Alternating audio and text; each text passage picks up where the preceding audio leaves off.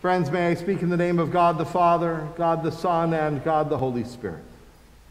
Amen.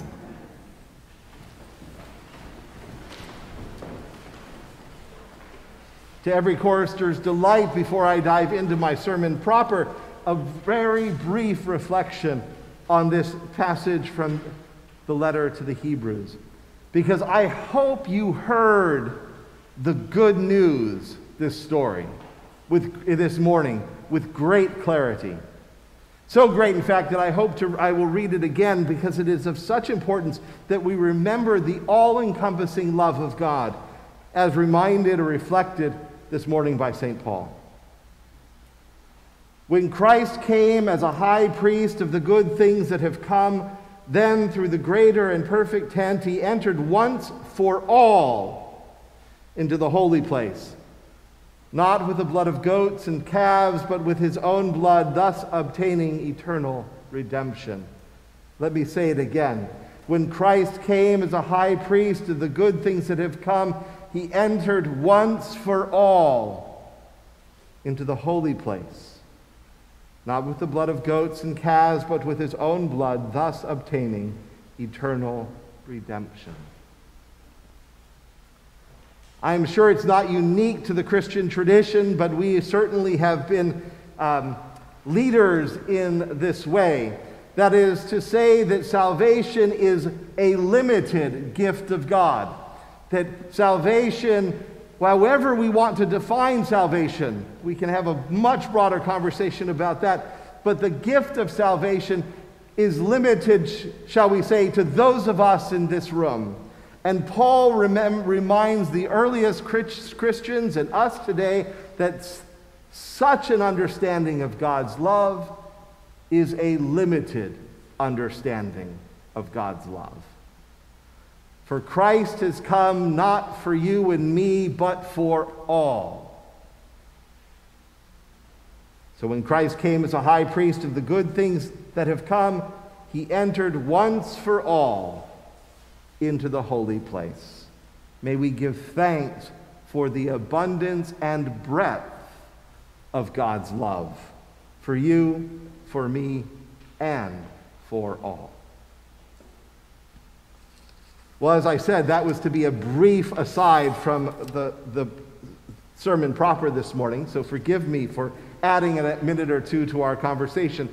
Now, 700 years ago, Nicholas Copernicus transformed our world. He took us from looking at the earth, looking down, and seeing this place as the center of all, to looking to the heavens, where we might begin to grasp not only the immensity of the universe beyond us, but our place within it. No longer was the earth the center either of the galaxy or even of the universe.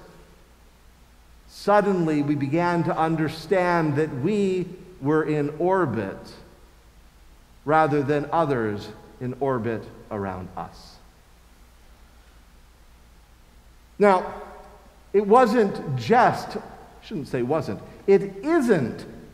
our understanding of the heavens, however, that needs such dramatic reorientation.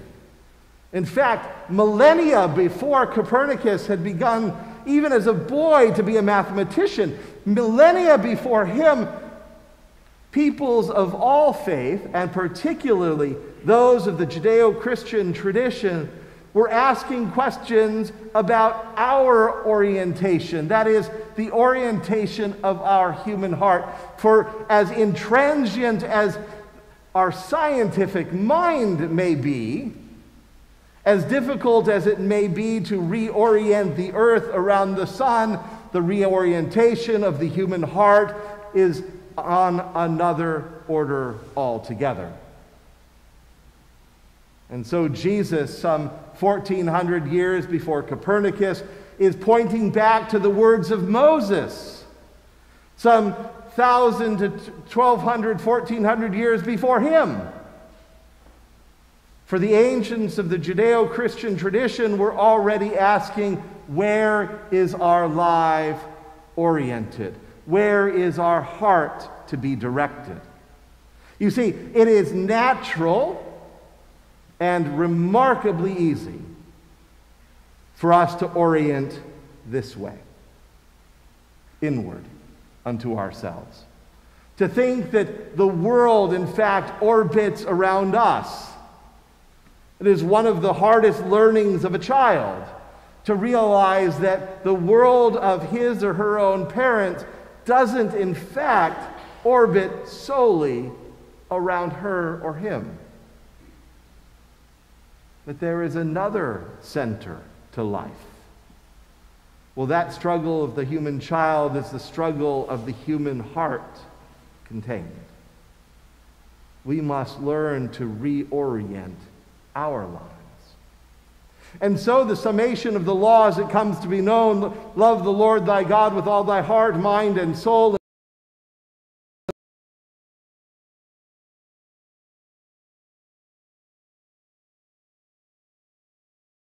You'll notice that first and foremost, it is an outward orientation.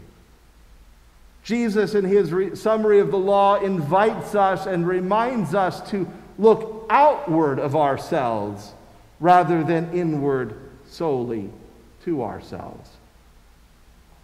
And the first orientation that Jesus reminds us of is the orientation to God. The orientation, if you will, to life. The orientation to the Creator of all that is. The heavens above, the earth beneath, the person beside us, and the heart within us. To give ourselves over, if you will. To give ourselves over. Our heart, our mind, our understanding, our spirit, and our strength to God. But it's not enough, Jesus reminds us, to look heavenward, so to speak. To look and gaze solely upon God. For in fact, if we are to gaze upon God, if we are to gaze upon either this altar, the cross that gathers us, or this beauty of this building that surrounds us, if we are to authentically gaze upon God, we must also gaze into the eyes of our neighbor. And not simply gaze, Jesus will remind us, but to stretch out our hands in compassion and care. Love the Lord thy God with all thy heart, mind, and soul. Yes, love thy neighbor as thyself. These two commandments, you'll notice in this retelling that we've just heard from the Gospel of Mark. First of all, the question is which law is the greatest?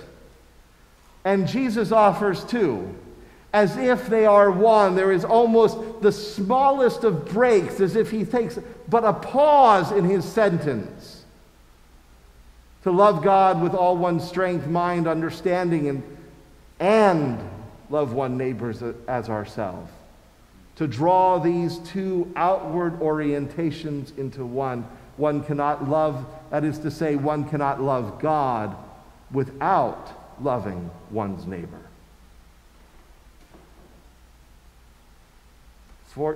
700 years ago, Copernicus reorientates our scientific mind.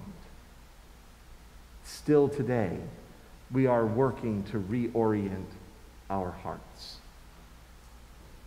We do this in a couple of fundamental ways. One,